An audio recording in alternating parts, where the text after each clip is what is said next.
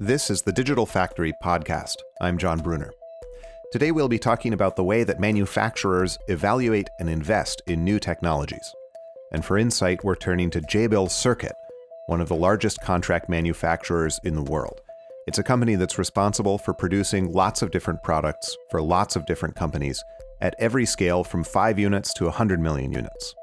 Among other digital technologies, Jabil is invested in additive manufacturing, and they've made some surprising discoveries about the economics of 3D printing.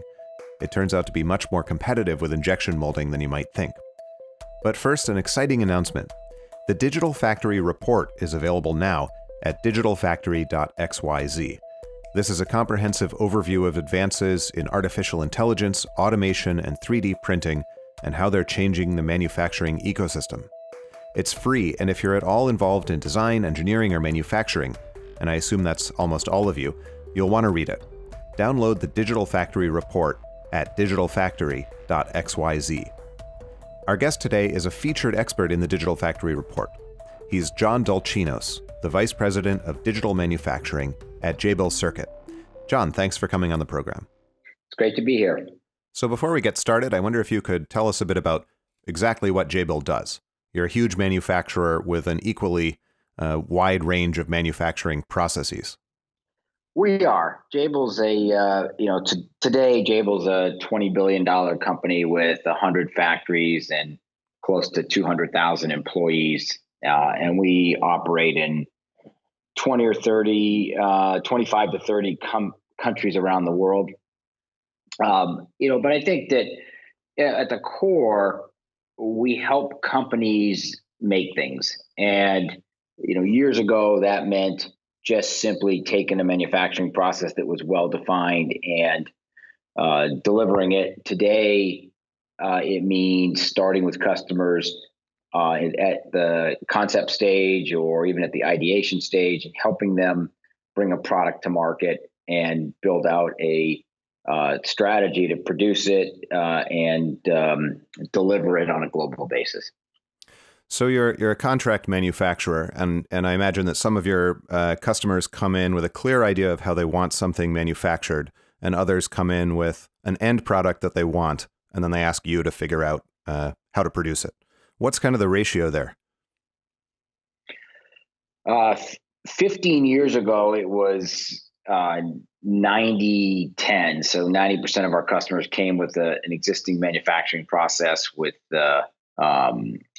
work instructions and test instructions. Today, it's probably the opposite of that. Probably 10% of our customers come to us with a completely finished solution set around a product and all the bill of materials and work instructions, test instructions to do it. That's very rare today. And it's just because products are so complex. The level of specialization it takes to bring a product to scale, figure out the supply chain, figure out all the interdependencies in the bill of materials, figure out the how to optimize it for cost and optimize it for delivery and logistics are really complex topics that really take a cross-functional organization to do it. And so in many cases, we're partnering with our customers to help them work through those complex solutions and deliver the most optimized manufacturing solution. So then this means that you all have a real opportunity to be the introduction point for new manufacturing technologies.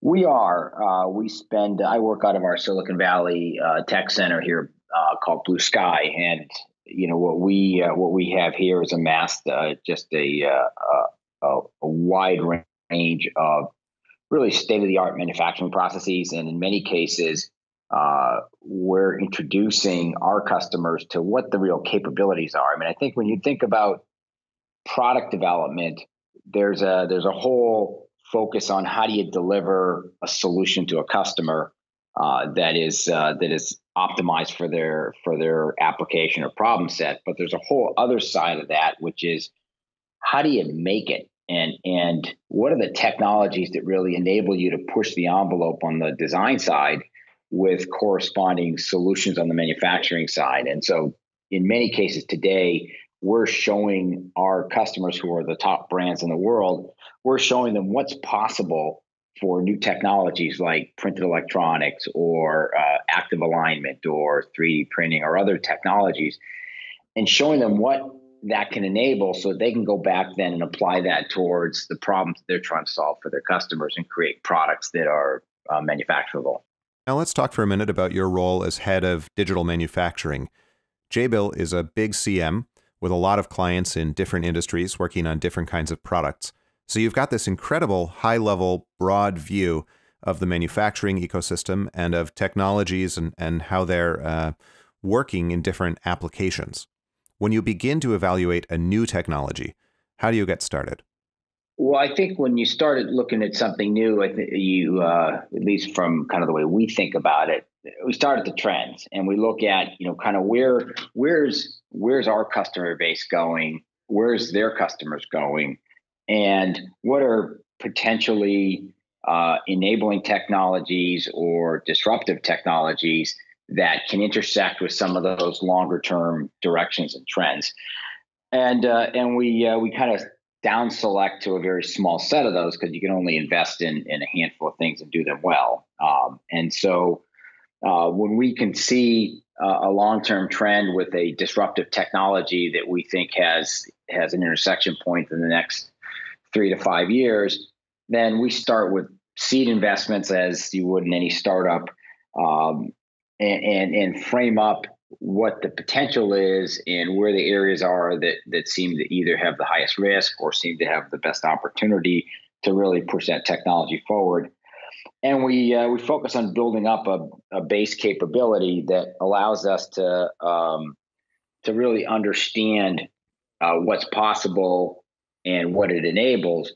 And then we try and connect that to some of these either leading edge customers or trends to find some applications that we can start to build some credibility and use cases around.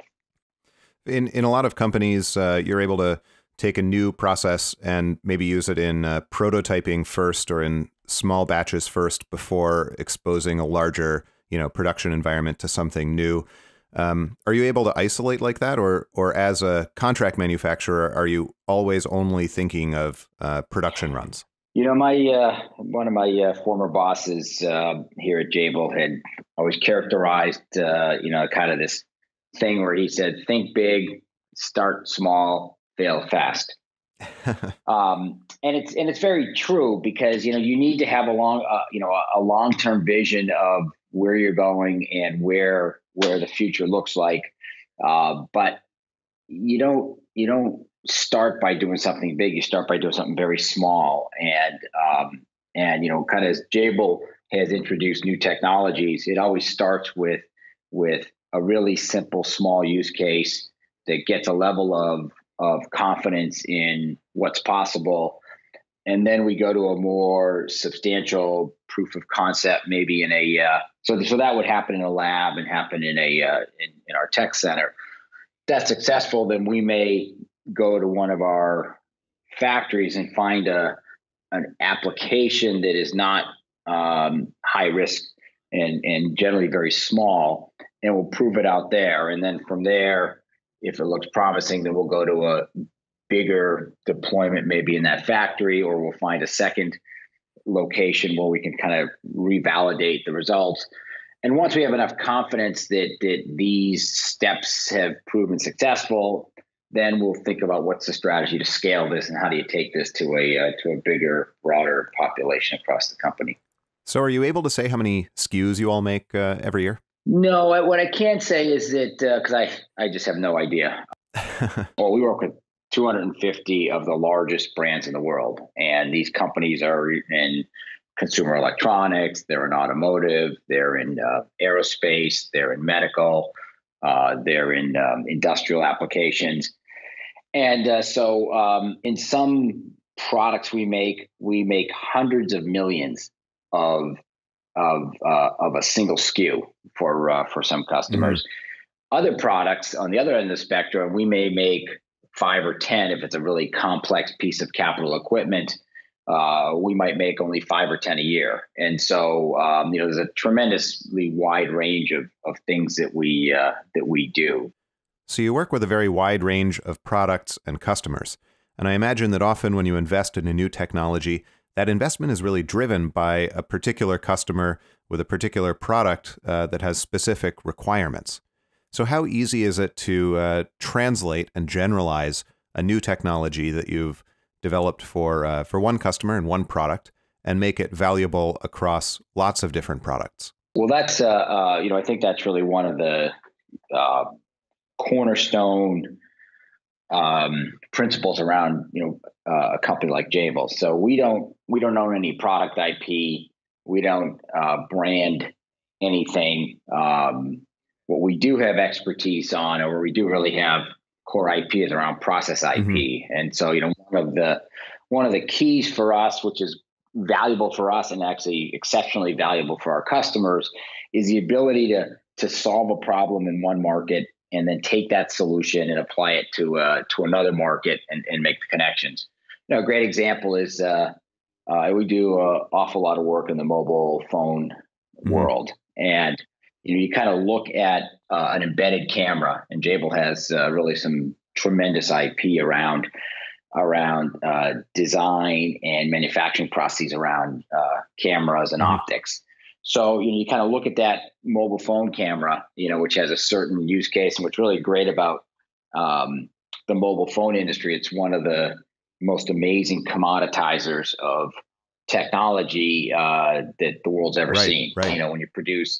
When you produce 2 billion of something, you drive things to a scale and a cost point and a level of reliability and a form factor that you just can't do at much smaller numbers. So that same camera that we may work with a phone company on, we've integrated into a medical device for a feeding tube, so that a nurse, when she's putting a feeding tube into a patient, can actually see that it's going down the right tube before she starts feeding.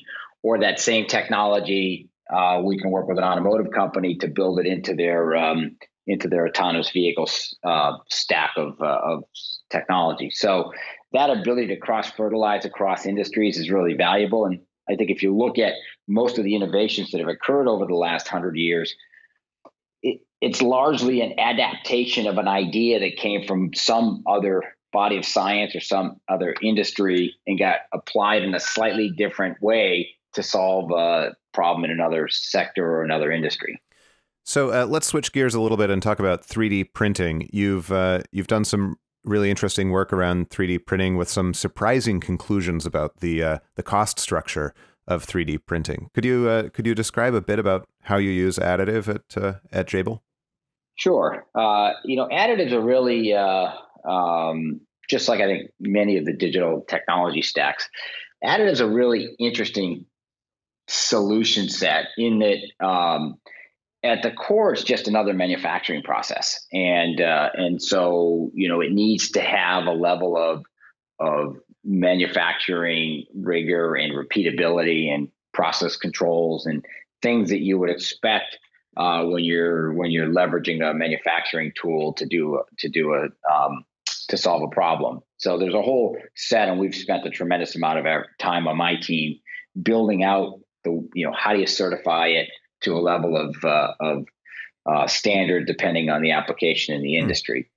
But at the other side of that, additive manufacturing it has the potential to really fundamentally change or disrupt the way businesses run. The ability to produce product without tooling and fixturing really opens the door to solving solving a wide set of problems in a completely different way. And that's really, really interesting. So for us, we see it as both another manufacturing process at one level, where we'll use it for things like fixturing and tooling applications and manufacturing aids in our factories.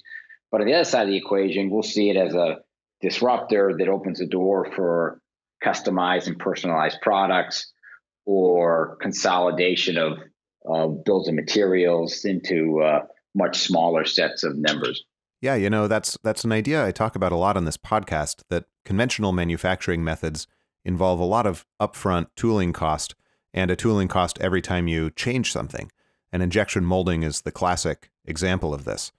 And it means that if you could get rid of these retooling costs, then you could start to manage hardware a lot more like the way that you manage software, as kind of a continuous process rather than something where you're releasing a completely separate product revision just every couple of years.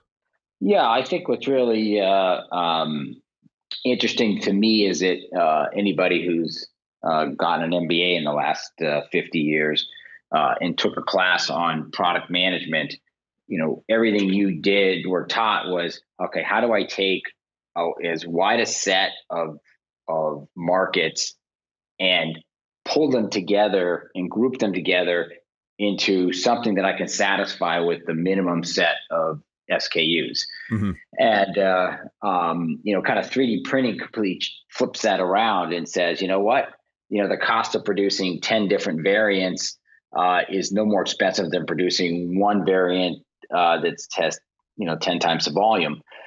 And so what it's really going to open the door to is, once product management kind of understands this way of thinking, it's going to allow really the world to think about products in far more segmented, far more targeted ways. So you've made some surprising discoveries around the break-even points between injection molding and 3D printing. What are you seeing there? Well, I think one of the things that's really been exciting in 3D printing over the last 5 years is there's been some really great innovations across the core tool sets, the printers, that have really changed the economics of printing. 5 years ago, a break-even point between an injection molded part and a 3D printed part may have been in hundreds of units. Maybe you got to 1,000 if you were lucky. And that kind of break-even point is driven by a pretty simple model, which is there's an upfront tooling cost with a injection molded part, and as you amortize that upfront tooling cost, which is typically thousands or tens of thousands or even hundreds of thousands of dollars across a number of parts, there's a point where that amortized cost gets low enough that it becomes when you get to scales of millions of units, becomes almost insignificant. Right. 3D printing, on the other hand, has no cost basis from a upfront tooling cost, and so it's a pretty linear, straight line cost model if you're producing one part, or if you're producing 10,000 or 100,000 parts. And so those break-even points where those two lines cross used to be in hundreds of units, but with the innovations that have occurred over the last 5 years, we've seen that move into tens of thousands, kind of low tens of thousands, as much as 30 or 40,000 units, and that starts to move up into some really interesting applications that 3D printing is now viable for, from purely a cost basis compared to traditional injection molding processes. And what kind of stuff are you manufacturing now with 3D printing?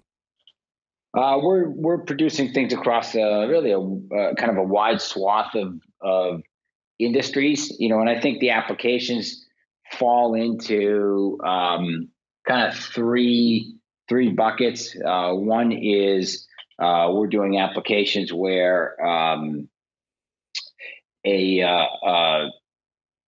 parts have low volumes, let's say 5,000, 10,000 units. And in general, a lot of times they're internal components to products, whether it's a printer, a piece of capital equipment, or an industrial product.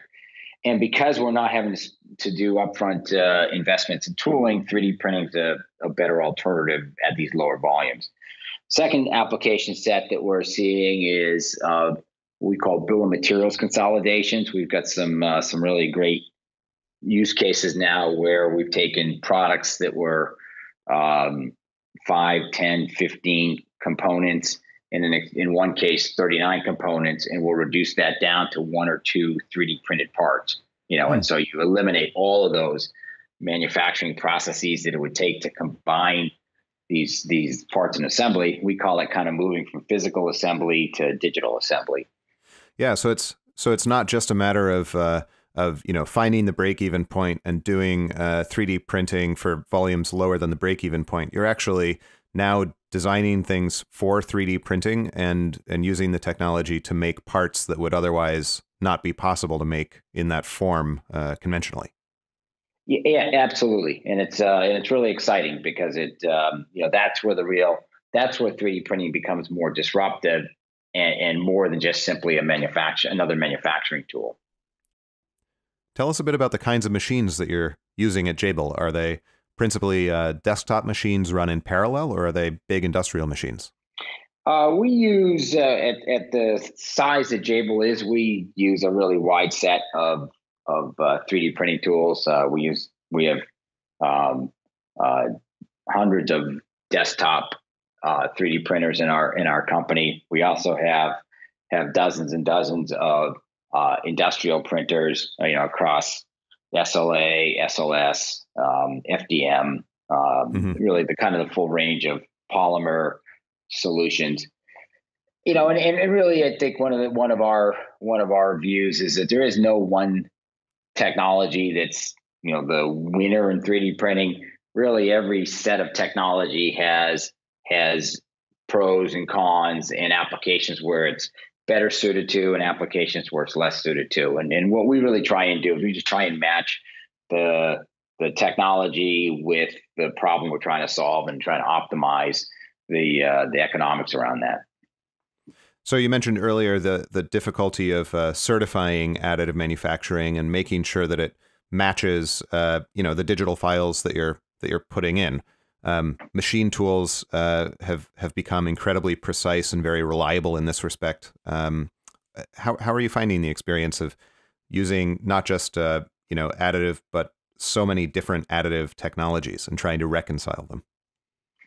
Well, I think it really when we kind of think about certifying a manufacturing process, you kind of start at the use case and work your way backwards, and kind of depends on what you're producing, as to what do you really need to ensure that you can guarantee. So if you look at producing a low value trinket that is somebody's trophy, and compare that producing a medical device or an aerospace part, what you need to solution is two fundamentally different problem sets. But from our viewpoint, what really at the end of the day we try and drive is how do you characterize the manufacturing process, and how do you define the requirements for the application, and really kind of build a framework that allows you to ensure that you can produce that product over and over again to a level of tolerance and consistency that satisfies the requirements. And so that can be a significant undertaking when you're looking at an aerospace part or a medical part that has to have traceability and has to essentially be guaranteed that you're delivering what you said you're delivering, versus a part that doesn't have to have that. And so we've got a very detailed framework of how we think about that, and we apply it to whichever printing solution makes sense for the given application. So we've talked mostly about 3D printing, but you're responsible for all sorts of new digital technologies used in manufacturing. So what are the other broad groups of new technologies that you're spending your time and mental effort on these days? Well, obviously 3D printing is a great digital technology. I call it digital ready manufacturing process, because you don't really have to take advantage of the digital aspects of it, but obviously because you can go from a digital file to a product without having to kind of step out of the digital thread. It certainly has some really great benefits. We're also investing quite a bit in robotics and automation. Kind of mechanizing manufacturing processes. Obviously to save labor, which is important, but also in many cases to deliver a level of precision and a level of repeatability and a level of adaptability that you just can't get with people. And so we're investing a lot there. And then on the data side, we're really working to interconnect our factories, interconnect the tools and stations we have in our factories, and start to kind of move manufacturing from physical activity to a information-driven activity that allows us to really optimize our factories. Yeah, let's talk about what you're seeing in the robotics field. A lot of people are interested in collaborative robots that work alongside human workers. Is that the avenue that you're pursuing, or are you more interested in making upgrades to conventional robots to make them, smarter and faster and more precise? Like all things, it's there's the right tool for the right application. For us, we've got a number of applications that require the precision or the strength or the speed of traditional industrial robots, and our factories have thousands and thousands of those kinds of solutions. We also have a number of collaborative robots. Really like the idea of robots working with people.